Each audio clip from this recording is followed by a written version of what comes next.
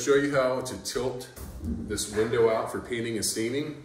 It's unlike the other windows because, first of all, that noise you hear, someone shot a trim nail through the balance tube. That's why it's making that noise.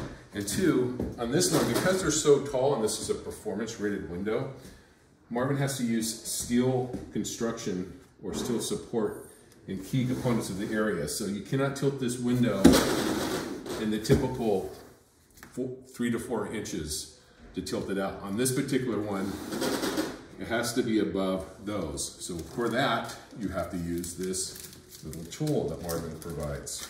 So simply, if you can see, it's got a little bevel to it that goes in this channel here. And then we do this one here. You push it down where it stops. And I'll hold them in place, lift the window up, and then you can tilt it out. Always lay it completely flat, lift it straight up, and then you can remove it. The same goes for the top sash. It has to go down past this bracket here, and then you can tilt this out, just like that. Now, when reinstalling these, because this window doesn't have the little latch where you press the button and these retract, this you actually have to put it back.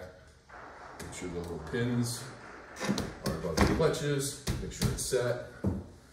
And then you can take a putty knife or a piece of cardboard or something. They don't have to be this big, obviously. To hold those latches in.